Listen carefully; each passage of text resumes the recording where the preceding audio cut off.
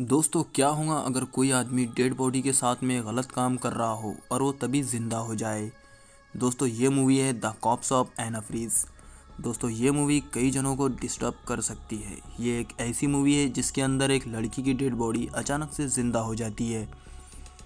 Movie की शुरुआत Spain के एक हॉस्पिटल से होती है। दिखाया जाता है कि एक फेमस एक्ट्रेस की रहस्यमयी तरीके से एक पार्टी के दौरान मौत हो जाती है। एना की बॉडी को मुर्दा घर में लाया गया है।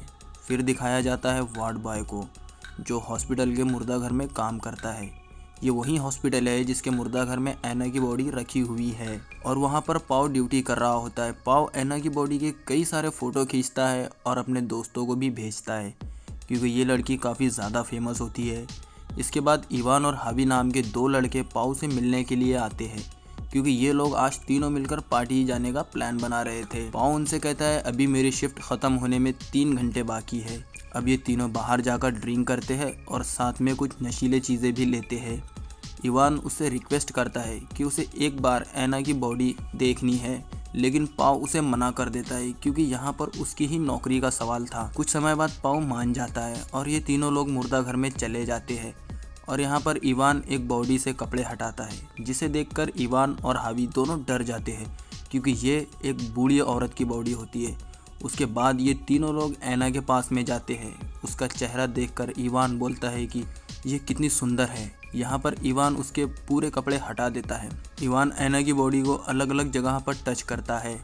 इवान पाव से कहता है मुझे एना के साथ कुछ करना है, और यहाँ पर पाव बताता है कि उसने एक 17 साल की लड़की के साथ भी एक गलत काम किया था, और यहाँ पाव लड़की की फ़ोटो भी दोनों को दिखाता है, पर हावी यहाँ मना कर देता है। पाव भी इवान से कहता है कि ऐसा मत करो। तब हावी उसे एक अलग कमरे में लेकर जाता है। फिर इवान सबसे पहले हीरोइन एना की बॉडी के पास में जाता है और उसके साथ में गलत काम करता है। उसके हो जाने के बाद इवान पाव को भेज देता है और पाव भी हीरोइन एना की बॉडी के साथ में गलत काम कर रहा है।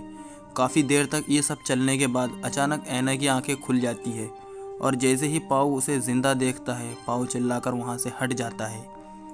ये देखकर इवान और हावी डर के उसके पास आते हैं और देखते हैं कि एना तो ज़िंदा हो गई है, और यहाँ एना पाव को उसके साथ हुई गंदी हरकतों के साथ देख लेती है। पाव डर जाता है, पर हावी उसे बोलता है कि एना को डॉक्टर के पास ले जाते हैं, क्योंकि उसे अभी होश आया है तो शायद वो ठीक हो सकती है। लेकिन ये दोनों मना कर देते हैं। हावी कहता है कि तुम दोनों ने मिलकर एना के साथ में गलत किया है और तुम्हें इसकी सज़ा भुगतनी पड़ेगी। इसके बाद इवान और हावी दोनों ही आपस में लड़ने लग जाते हैं। लड़ाई के दौरान हावी के सिर में चोट लग जाती है। इसका सर भी फट जाता है और उसके सर से बहुत सारा खून बहने लगता है।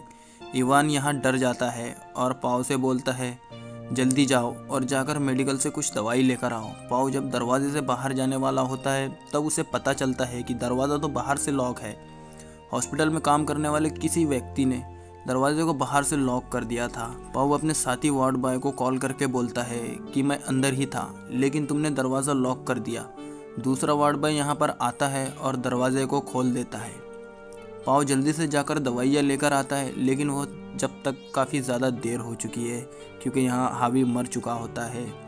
यहाँ पाव काफ़ी ज़्यादा डर जाता है। पाव और इवान मिलकर एक प्लान बनाते हैं। सबसे पहले हावी की बॉडी को ठिकाने लगाते हैं, फिर हम एना को मार देंगे। दिखाया जाता है कि एना थोड़ी बहुत हिलने लगी है और वो बोलने की भी कोशिश कर रही है। ये दोनों लोग काफ़ी डर जाते हैं, इसीलिए ये दोनों थोड़ी सी ड्रग्स ले लेते हैं। जब ये वापस आकर देखते हैं तो इन्हें पता चलता है कि एना अपने बेड पर नहीं है। पाव और इवान दोनों मिलकर उसे ढूंढने लगते हैं। वो जब एक चेंबर में जाते हैं तो उन्हें दिखता है एना बाहर निकलने की कोशिश कर रही है। इवान एना को उसकी गर्दन से पकड़ता है और वापस उसे हाथ पैर बांध देता है और उसके मुंह पर टेप लगाकर वहीं छोड़ देता है। उसके बाद वो डस्टबिन लाकर हावी की बॉडी को उसमें डालता है और उसे बाहर रखकर आ जाता है। अब दिखाया जाता है कि एना हावी के फ़ोन से किसी को फ़ोन कर देती, लेकिन तभी वहाँ पर इवान और पाव आ जाते हैं और एना के हाथ से मोबाइल छीन लेते हैं। एना कहती है कि मैंने अपने पापा को तुम्हारे बारे में सब कुछ बता दिया है।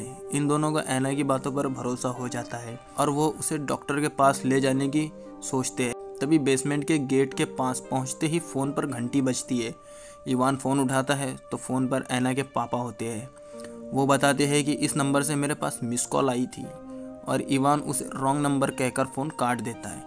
फिर वो ऐना को वापस से मुर्दा घर के अंदर ले जाते हैं। अब ये दोनों ऐना को मारने की कोशिश करते हैं क्योंकि उसे सब कुछ पता चल चुका था। वो ऐना के मुंह पर कपड़ा दबाकर उसे मार डालते हैं।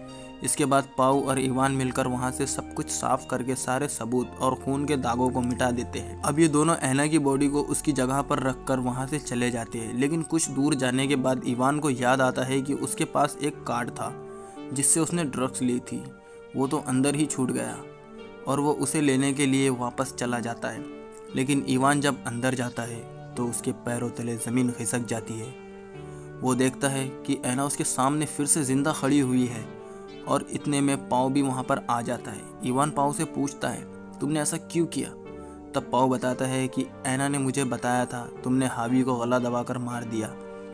ऐना यहाँ पर झूठ बोलती है लेकिन पाव उस पर यकीन कर लेता है और वो जब दोनों ऐना को गला दबाकर मारने की कोशिश करते हैं तो ऐना मरने का नाटक करती है क्योंकि वो एक अच्छी खासी एक्ट्रेस होती है और बोलता है वो मर चुकी है, लेकिन असल में वो उस समय भी जिंदा होती है।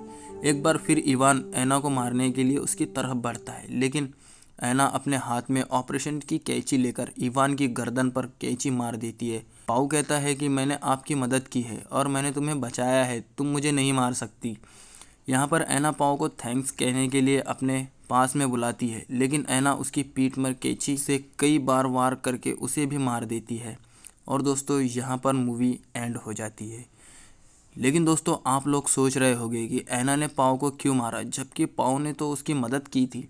इसका जवाब है कि पाउ की गलती की वजह से ही हावी की जान चली जाती है।